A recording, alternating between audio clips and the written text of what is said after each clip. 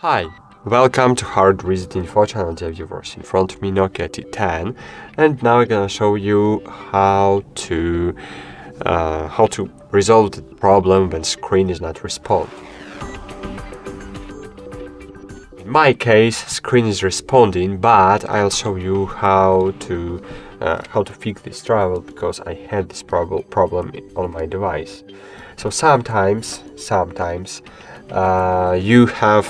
you can have physical damage of the screen, and in this situation, when you have physical damage, I can't help you.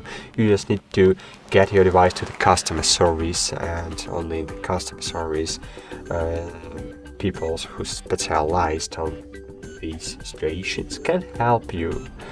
But sometimes just only Android system is freezing. Because of it,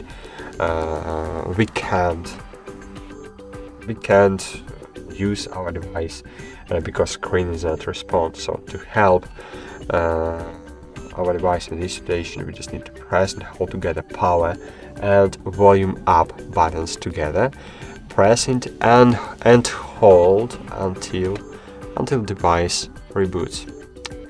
So press and hold, you will see that screen is disabled, and after you will see Android logo on your screen. Release both of buttons and just wait until your device enabled.